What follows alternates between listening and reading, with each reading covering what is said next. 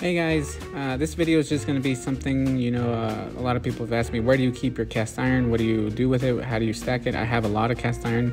My wife tells me I'm obsessed, and yeah, it has become a collection. This is my collection so far, and I ended up purchasing these, cast iron pipes on Amazon, and they do a great job. I ended up finding studs, so but you can use anchors as well.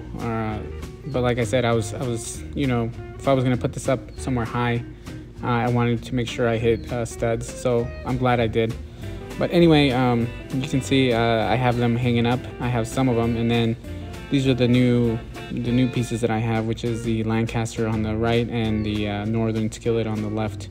And then I also made this bench for my wife last year. And we really didn't use it much. We didn't use it, like for storage. So I finally decided, since I had so much cast iron, I bought a rack from Lodge. You can see there, right in the corner. I have some skillets. Those are my vintage skillets. And then in these plastic bins, I also have more skillets. A bunch of cast iron stuff. And like I said, both of these plastic bins have cast iron.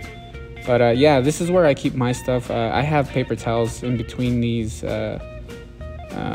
like the skillets and all that, just to make sure we don't damage the seasoning or anything like that.